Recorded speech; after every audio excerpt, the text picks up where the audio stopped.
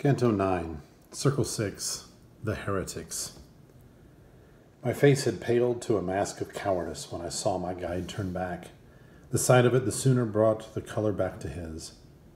He stood apart like one who strains to hear what he cannot see, for the eye could not reach far across the vapors of that midnight air. Yet, surely, we were meant to pass these tombs, he said aloud. If not, so much was promised. Oh, how time hangs and drags till our aid comes. I saw too well how the words with which he ended covered his start, and even perhaps I drew a worse conclusion from that than he intended. Tell me, master, does anyone ever come from the first ledge whose only punishment is hope cut off into this dreary bottom? I put this question to him, still in fear of what his broken speech might mean, and he? Rarely do any of us enter here. Once before, it is true, I crossed through hell, conjured by cruel Ericto, who recalled the spirit to their bodies. Her dark spell forced me, newly stripped of my mortal part, to enter through this gate and summon out a spirit from Judaica. Take heart, that is the last depth and the darkest layer and the farthest from heaven which encircles all. And at that time, I came back even from there. The marsh from which the stinking gases bubble lies all about this capital of sorrow, whose gates we may not pass now without trouble. And this, and more, he expounded, but the rest was lost on me, for sudden my attention was drawn to the turret with the fiery crest, where all at once 3 hellish and inhuman furies sprang to view, blood-stained and wild. Their limbs and gestures hinted they were women. Belts of greenest hydras wound about their waist, and snakes and horned serpents grew from their heads like matted hair and bound their horrid brows. My master, who well knew the handmaids of the Queen of Woe, cried, "Look, the terrible Erinyes of Hecate's crew. That is Megara to the left of the tower. Alecto is the one who raves on the right. Tisiphone stands between them." And he said no more. With their palms they beat their brows, with their nails they clawed their bleeding breasts, and such mad wails broke from them that I drew close to the poet, overawed. And all together screamed, looking down at me, "Call Medusa, that we may change him to stone. Too lightly we let Theseus go free. Turn your back and keep your eyes shut, for should the Gorgon come, and you look at her, never again would you return to the light."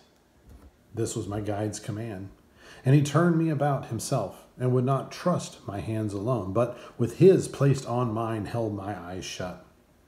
Men of sound intellect and probity weigh with good understanding what lies hidden behind the veil of my strange allegory. Suddenly, there broke on the dirty swell of the dark marsh a squall of terrible sound that sent a tremor through both shores of hell, a sound as if 2 continents of air, one frigid and one scorching, clashed head-on in a war of winds that stripped the forest bare, ripped off whole boughs, and blew them helter-skelter along the range of dust it raised before it, and made the beasts and shepherds run for shelter.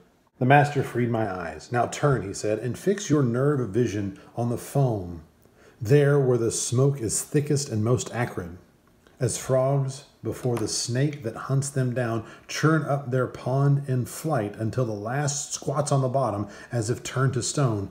So I saw more than 1,000 ruined souls scatter away from one who crossed dry-shod the Stygian march into hell's burning bowels."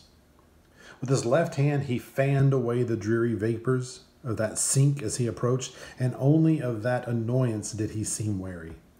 Clearly he was a messenger from God's throne, and I turned to my guide, but he made me a sign that I should keep my silence and bow down.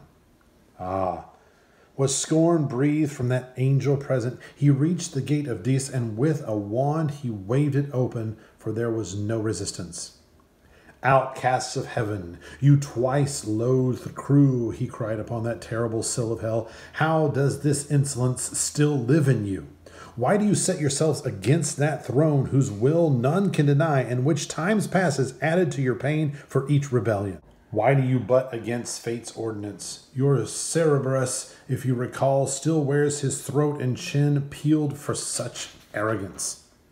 Then he turned back, and through the same filthy tide by which he had come, he did not speak to us, but went his way like one preoccupied by other presences than those before him. And we moved toward the city, fearing nothing after his holy words.